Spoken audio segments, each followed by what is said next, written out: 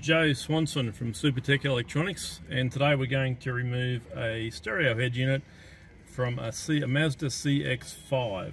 Now the tools you'll need is a plastic spudger, a Phillips head screwdriver and a 10mm socket. Okay, let's get started. The first part we're going to remove is this guy here. It's held in with clips, and we're going to start from the very end. Ours is loose for video purposes, apparently. Let's peel it back. It will be plugged in. This guy here, this start switch, that's plugged in with a little electrical connection. You'll press the middle pin and pull it towards the back. Now we can just set that aside for the time being. Next section we're going to remove is this guy here. We're going to leave the air conditioning vents behind, and we're going to start once again from this end up here. And we're going to get the spudger in between that and the dash, and we're just going to start pulling it. It's held in with clips.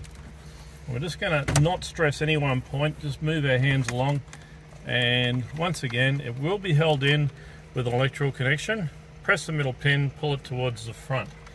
Now we're going to put that aside for the time being. Okay, we've got 2 Phillips screws and 2 10mm bolts.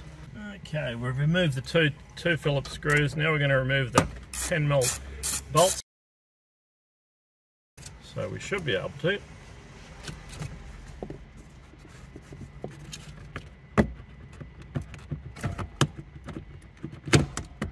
And out we come. And we're going to unplug some electrical connections. Once again, pull the middle pin towards the back.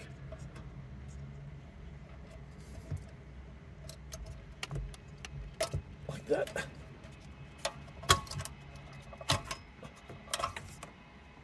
And that guy is ready to send off to Supertech Electronics for repair.